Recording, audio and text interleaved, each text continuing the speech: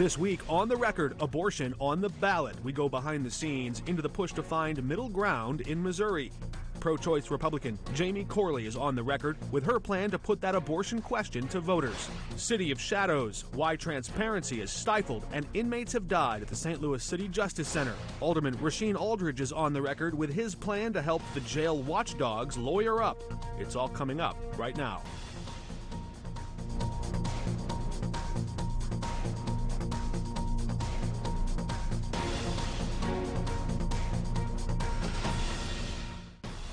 Welcome to The Record. I'm Mark Maxwell. A protracted court battle over the phrasing of a Missouri abortion ballot question is over. Secretary of State Jay Ashcroft lost his legal appeal to try and inject what the courts called inaccurate and partisan language into that ballot question.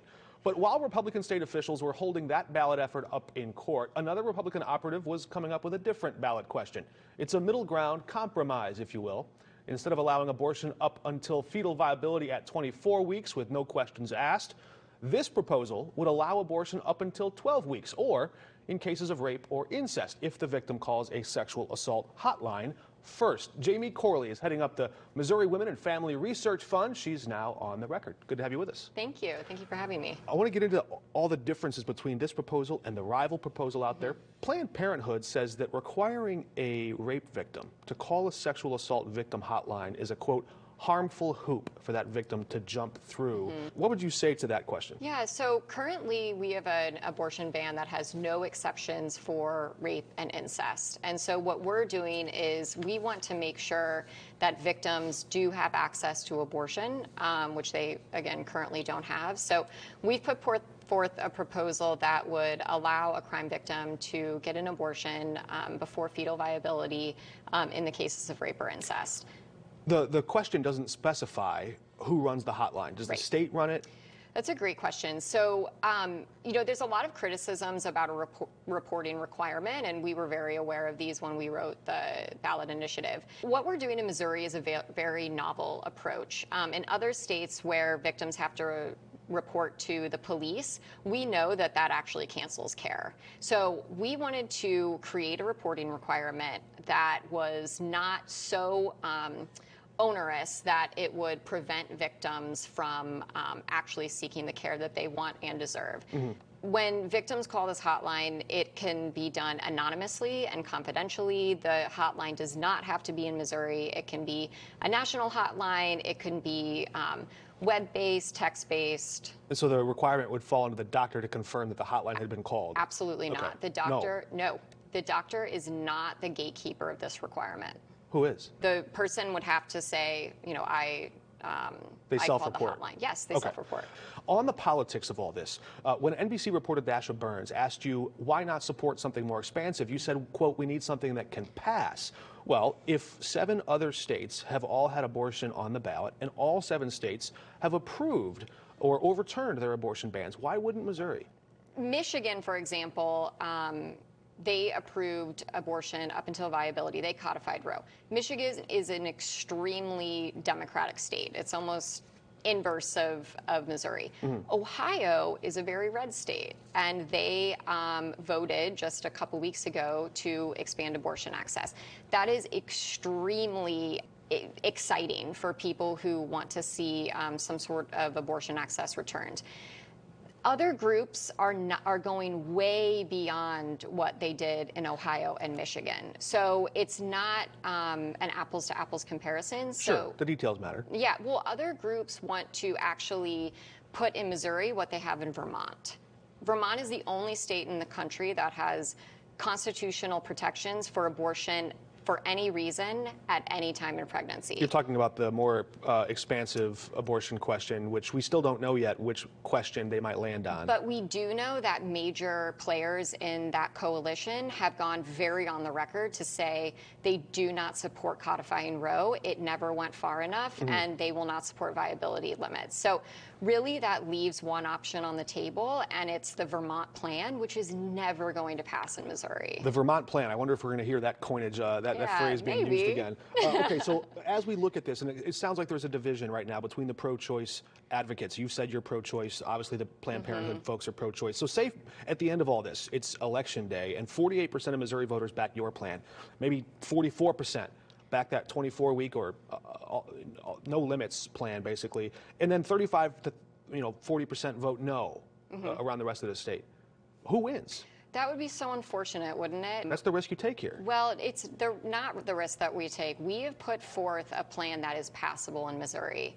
So, if other coalitions want to put forth a plan that has absolutely zero pathway to victory, again, the Vermont plan is never going to pass in Missouri. If they want to go forward, that would be really disappointing, but that's a call they have to make. But I have to say that we actually think it's a positive that we are getting pushback from both sides.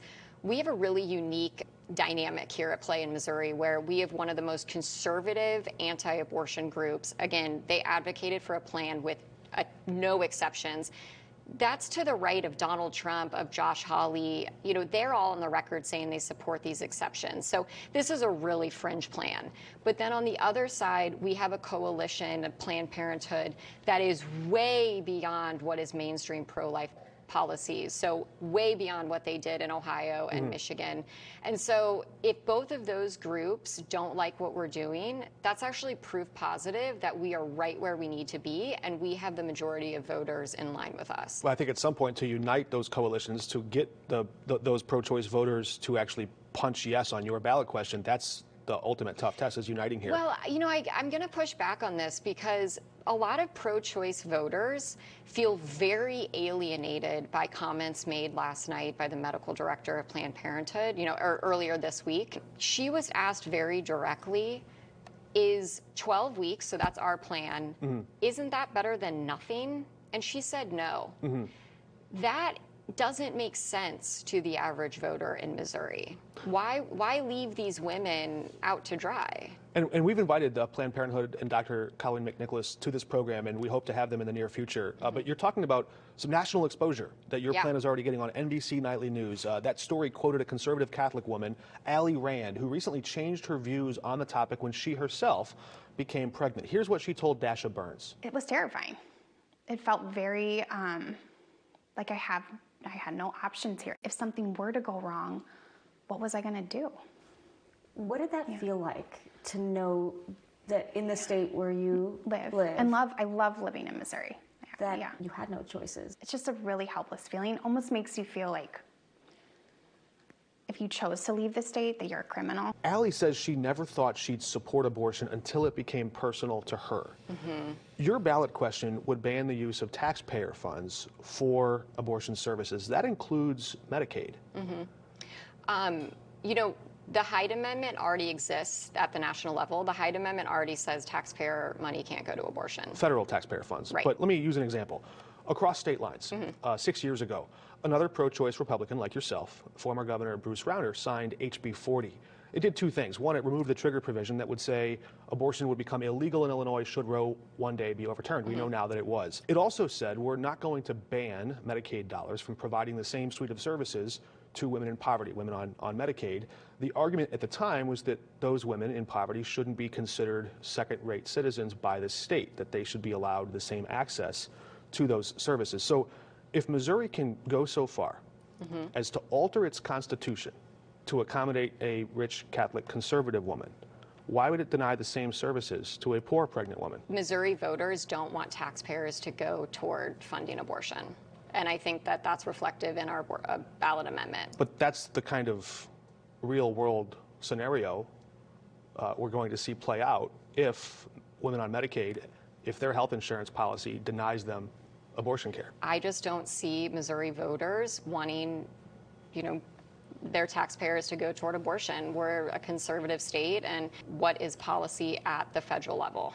Interesting discussion. We have a lot of ways to go before this all gets on the ballot, and we look forward to continuing that conversation with you. Jamie Crowley, thanks for joining us. Thank you.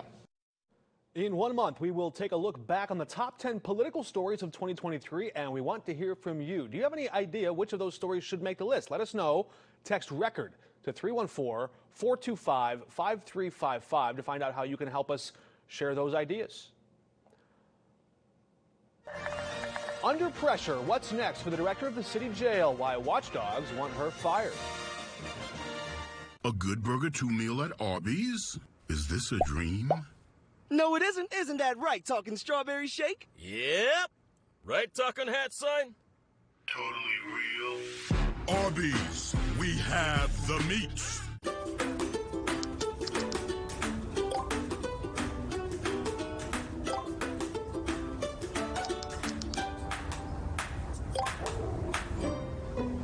Your neighbor for life, Neighbors Credit Union.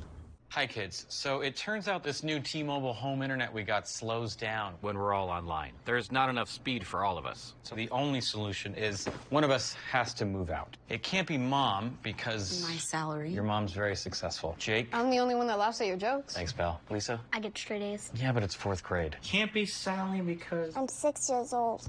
So it's me. Bye, Daddy. T-Mobile home internet slows down when you need it most. Get faster, more reliable internet speeds for everyone with Spectrum. However you do the holidays, do it together in the Chevy that's right for you.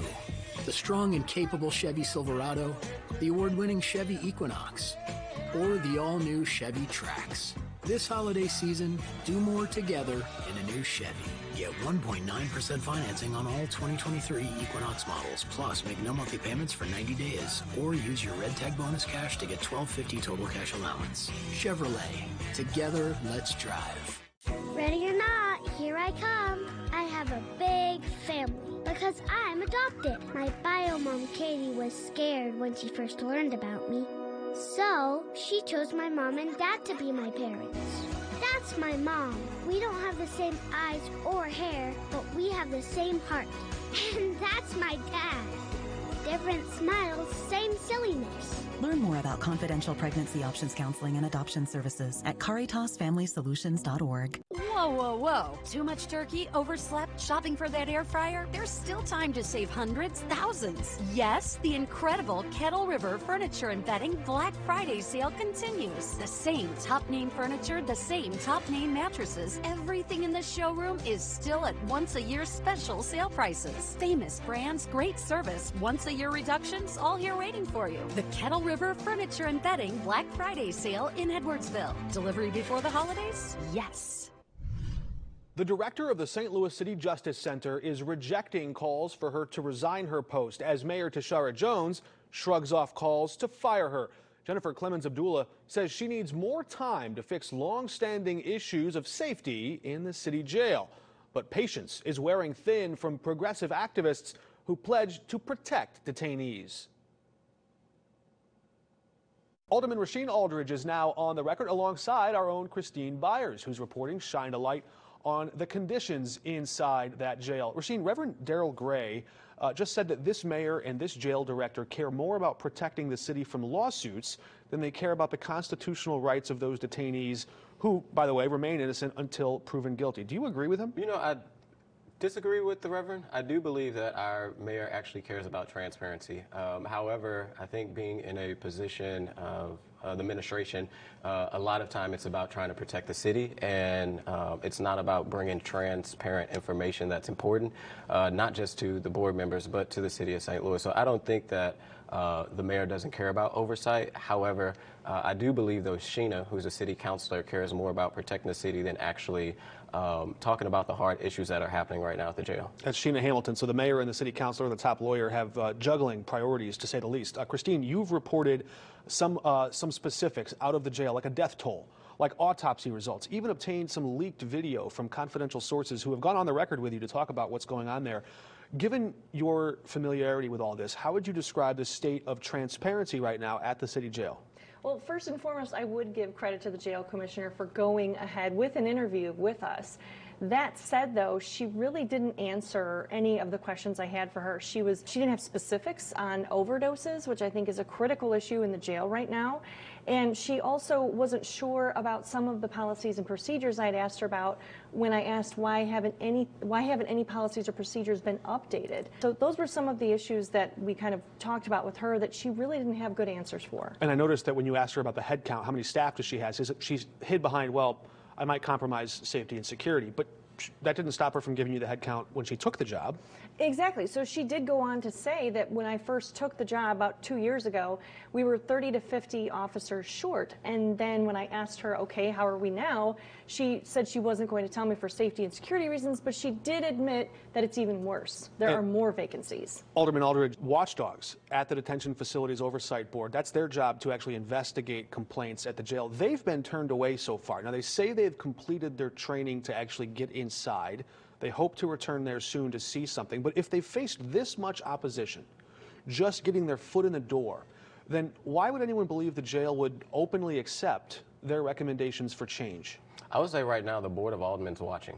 We've been taking this situation very serious since the former Commissioner Matt Brummett had resigned. That's why we started working on legislation to actually make the prior legislation that Alderwoman Shameen Clark Hubbard passed a lot stronger, to actually put teeth in there, to make sure that they have internal and external counsel, to make sure that their amount of training that they need to get in the jails is actually clear.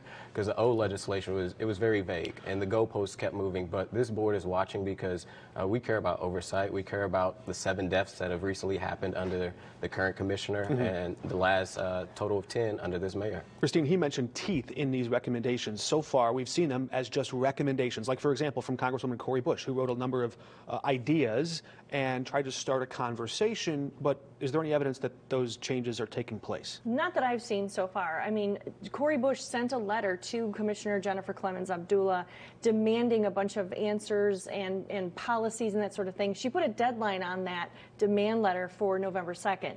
Jennifer Clemens Abdullah responded November 3rd, pointed the Congresswoman to several policies online, just gave hyperlinks to existing policies.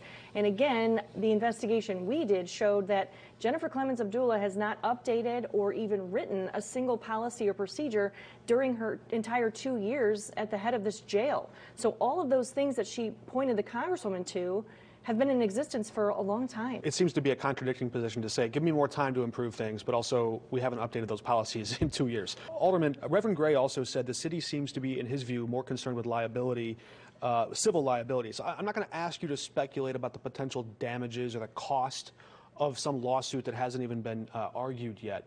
As you read the room and you see just the level of concern at City Hall about those details, what does that tell you? What does that indicate about the nature of those kinds of complaints? What might be learned in a courtroom if those details ever come to light? Yeah, I mean, like I said, I think the city councilor is more concerned about trying to protect the city, which is to some level is understandable. But at the same time, we have to really look at what are the situations that are going on in the jail. And I think this Board of Aldermen also agrees that it's bigger than just lawsuits. We're losing life. Yes, jail is not a place of luxury, but there's been, like I said, 10 people killed in the jail. That's why this Board of Aldermen passed that board bill overwhelmingly. There was not one person who didn't support it. Even Sharon Tyus, who haven't supported in the past, only voted present. But we're trying to hopefully move to a place, even outside of this, is how do we get real independent oversight for this this oversight board. And there is a class action lawsuit. The alderman's telling us the board is applying pressure. Lawsuits can certainly alter behavior, Christine. You've talked to a number of experts who work in this space in your reporting. What do they tell you about the ways the city can do both of these things, both improve conditions for detainees and lower their own liability? It all comes down to staff, really, at the end of the day, because when you have a reduced number of staff, your sort of risk, if you will, of maybe behavior by staff themselves who are afraid, who are outnumbered. They may be more aggressive with inmates as well as a result of that. And I also feel like we've also seen a staff member actually taken hostage during a situation by 2 inmates when they were alone passing out breakfast trays. There's no reason, and whistleblowers have told me behind the scenes that there should never have been one single guard by himself doing that task with 2 prisoners like that. Alderman, we'll give you the final word before we go quickly. Are you satisfied with the level of urgency from either the city's jail director or the mayor on this issue? The city jail director, no. I've called that she needs to resign. I think there's been too many issues that have happened under her watch. Even now that your bill is passing? Even now that the bill is passed, we look forward to seeing how that now this board has teeth that they actually can do what is necessary. And from the mayor, I do give her credit. She worked with myself to make sure that this piece of legislation worked for her office, but more importantly, I pushed to make sure that it worked for the members of the DFOB. Thank you for joining us. We'll call this segment the Rasheen and Christine Show. Has a certain ring to it. Thank you both. We'll be back. Thank you. It's deja vu all over again. Could Missouri courts strike down the voter ID law a third time? That story after the break. A good burger 2 meal at Arby's? Is this a dream? No, it isn't. Isn't that right, talking strawberry shake? Yep. Right talking hat sign? Totally real. Arby's, we have the meats. Whether you celebrate mistletoe magic in a Cadillac XT5, festive gatherings in a Cadillac XT4, or reinventing traditions in a Cadillac XT6, this holiday season, Cadillac is celebrating you. Get 2.9% APR for 36 months plus $1,000 purchase allowance on the 2024 XT5 and XT6. When news requires a bigger picture, a higher view, the Bomarito Automotive Group Skylands 5 is in the air, over the scene. Local stories that matter to you and your community. The Bomarito Automotive Group Skylands 5, only on 5 on your side. Car accident? Let's talk about money. It's simple. The insurance company is going to pay you as little as possible. But what if that's not enough? As your lawyers, Kaufman Townsley will fight to get you more. On average, car accident victims with a lawyer get over 3 times more money than those without. You don't have to settle for less. Let us fight to get you the money you deserve. Real people, real results. Kaufman Townsley, 314-500-5000.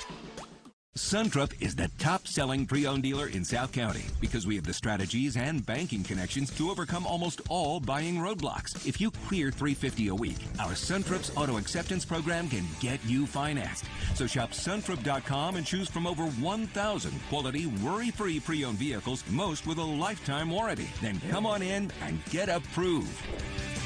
Save more at Suntrup. Suntrup.com. People ask me how I knew I wanted to be a part of the family furniture business. That's simple. It speaks to me. I earned my butterfly leaves in Ohio. I was built strong in Dublin, Georgia. Solid hickory. Save big on American-made furniture during the Miller Furniture and Mattress Grand Opening Celebration Sale going on now through November 30th. American-made, family-owned Miller Furniture. We're putting the family in furniture. St. Louis's share of marijuana money went up in smoke. All that green, about $500,000 worth. City Hall dropped the ball and forgot to fill out the proper paperwork with the state of Missouri. So it doesn't matter that voters approved that extra 3% sales tax at the pot shop counter to bolster the city budget. That money is gone. The papers have been filed now, and that extra revenue will start to trickle in the new year. And Missouri courts heard arguments from the NAACP and League of Women Voters challenging the state's voter ID law this week. Missouri started requiring a state or federal ID to vote again last November. If you didn't have one, you could still cast a provisional ballot, but would have to come back with a photo ID for that vote to count. One expert witness who surveyed that election data from 2018 up to 2022 testified that limitations like that might have impacted about 1 in 10 voters in some key places. Voting rights groups argued the ID law artificially suppresses turnout and violates constitutional rights. It's not quite a home run. We'll call it a bunt single. The Cardinals took one small step toward putting legal sports betting on the Missouri ballot in 2024. Still a long way to go and a lot of signatures to gather before that question ultimately becomes a part of Decision 2024. We've all got a lot to be thankful for this time of year, but what's a president got to do with all that? We check the record next. Hardee's newest handcrafted recipe? Candied bacon, coated with caramelized brown sugar and a hint of pepper to add a whole new level of goodness to breakfast, lunch, dinner, or anytime. Hardee's, goodness in the making. Watch me. Watch me shine with every snap. Born to move fans, to cheer and clap. 2 different legs, that's how I play.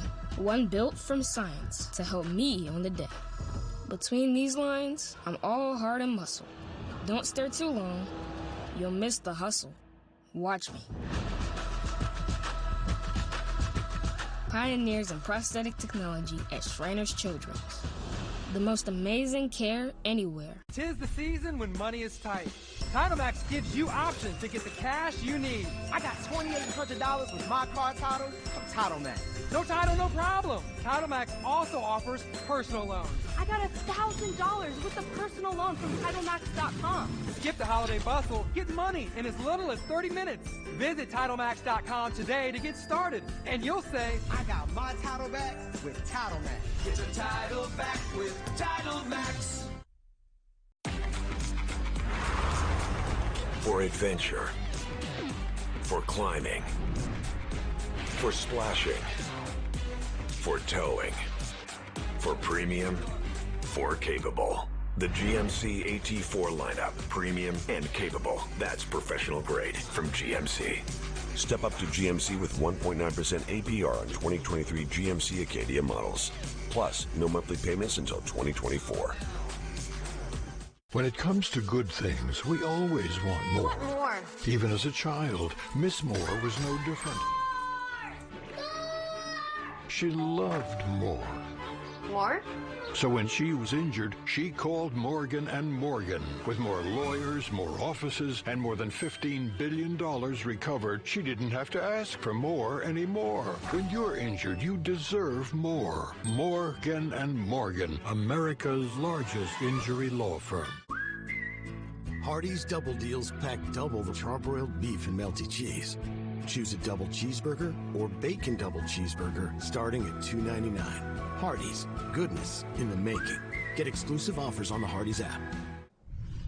Before we go, we want to wish all of our viewers a happy Thanksgiving, and let's check the record. Some say the Thanksgiving tradition dates back more than 400 years to the Pilgrims celebrating a successful harvest in a peaceful dinner with natives in America. But when you check the National Archives, you find the first record of the annual tradition in this presidential proclamation from George Washington. October 1789, the president said a joint committee of Congress had asked him to proclaim Thursday, November 26, a public day of thanksgiving and prayer to show gratitude. Why? For the chance to peaceably establish a form of government for safety and happiness. Then again, in the middle of the Civil War, President Lincoln issued this proclamation, urging Americans to take some time on the last Thursday in November to fervently implore the Almighty Hand to heal the wounds of the nation. But every once in a while, November would have 5 Thursdays, so once again, under the shadow of war in December 1941, President Franklin D. Roosevelt signed a law freezing that 4th Thursday in November. Perhaps it's in those most difficult moments of struggle when we take account of all those things we value. We'll see you again next week. Until then, we're off the record.